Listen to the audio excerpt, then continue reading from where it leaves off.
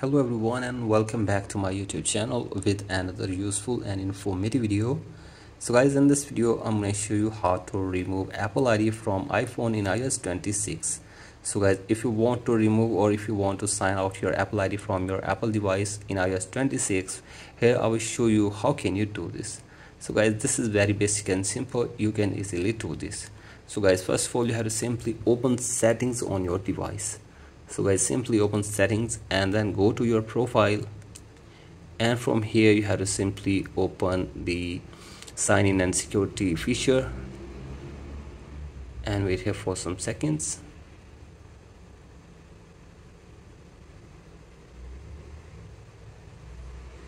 And from here you can change the password if you have forgot the password for your Apple ID.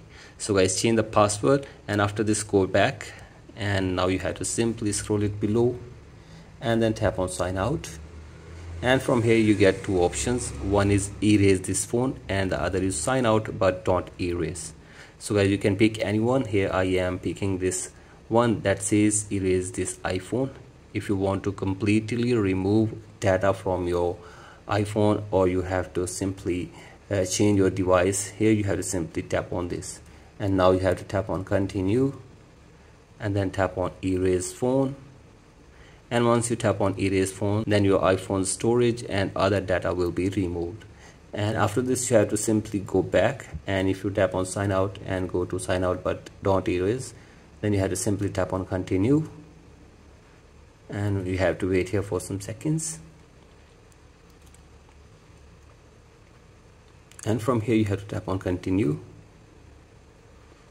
again tap on continue, and then you have to give here your password, and after this you have to simply tap on confirm and sign out.